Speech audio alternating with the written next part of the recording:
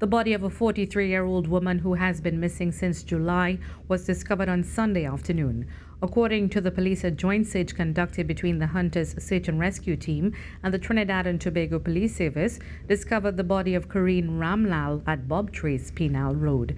Police say her personal effects was also found nearby. Ramlal, an ex-murder convict of Orange Grove Trace, Pasea, Tunapuna, was last seen on the 31st of July.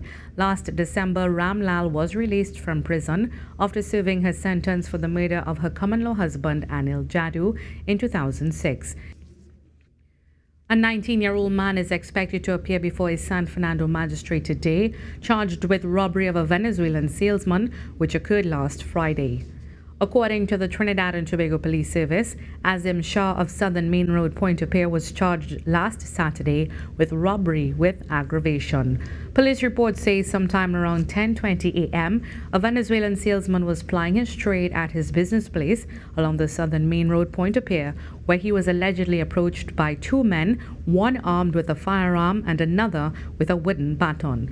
The proprietor told detectives that the men allegedly robbed him of several household appliances, cell phones and electronics, and later escaped on foot. Police are still searching his accomplice.